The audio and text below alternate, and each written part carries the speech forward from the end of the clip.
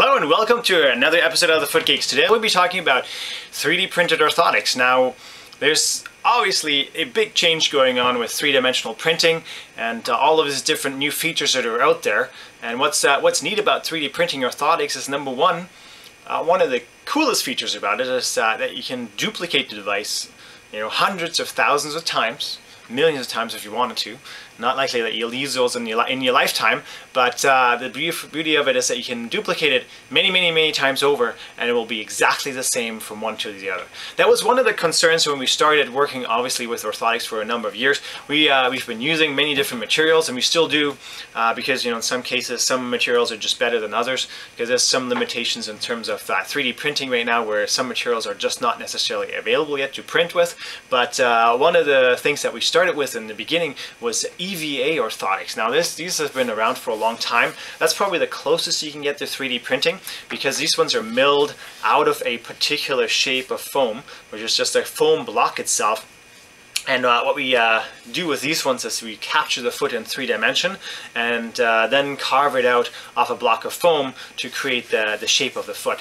Now this can then be adjusted to make it fit better into the shoe, and that's kind of one of the downsides, obviously, with EVA, is that if there is any kind of bumps and lumps inside the shoe, this device will work around them and then cause the device to potentially not be a perfect fit. But at the same time, for sensitive feet and for feet that require maybe a more gentle support than what a 3D printed orthotic could potentially provide, this can make a world of difference, because it's just softer and gentler on the foot. So I'm not trying to be here and say that certain orthotics don't work over others, but really more talk about the benefits of 3D printing and what it can accomplish that potentially a more rigid plastic device or an EVA device can't. And obviously some of the benefits of 3D printing that are different than the standard and regular design of an orthotic.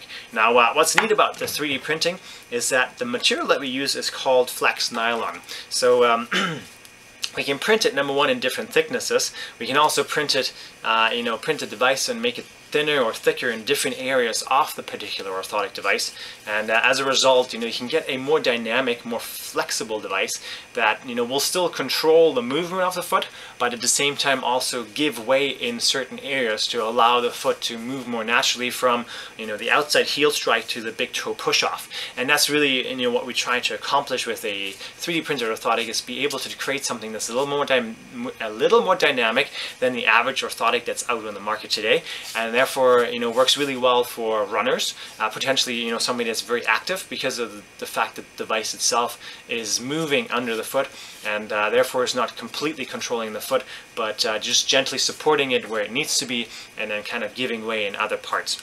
Now another feature that we can do with 3D printing, obviously you can get different colors, but what's neat about them is we can print metatarsal pads right into them.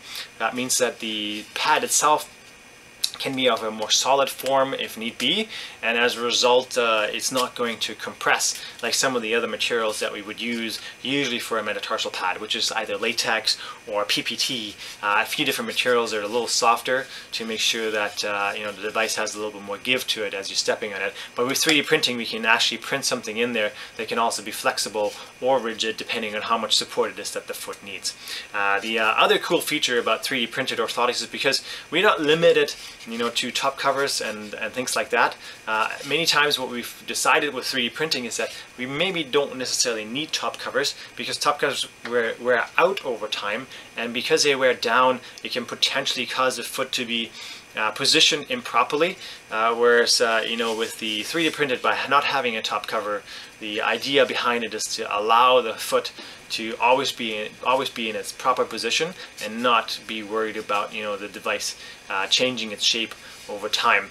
And that's something that can be accomplished with the 3D printed orthotic device. We also are able to print little holes into it, so because you have now a space, a little bit of a hollow space in between the foot and the shoe, the foot can kind of breathe through it, it can sweat through the device, you can wash it, you don't have to worry about top covers coming loose, you just kind of rinse it underneath the sink tab, and then there you go. You've got a clean device again, you can scrub it, whatever you want to do.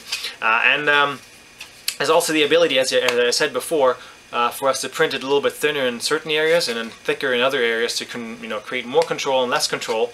This particular device here has a Morton's extension as well. That means that if you have the inability of flexing your big toe joint, we can print that onto the device also, and it's kind of all included in one particular device to give you a solid shape that can be put under the foot in general.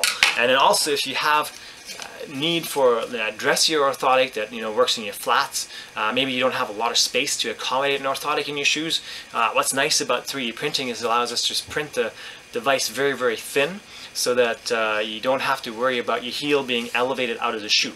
So let's say you have a Converse, or you have a ballerina flat that you can't really put orthotics in because you can't remove the insoles. Something like this is a great option that can be printed narrow. It can be printed with obviously very limited material in the back to allow your foot to sit properly in the shoe and not affect the fit off the footwear.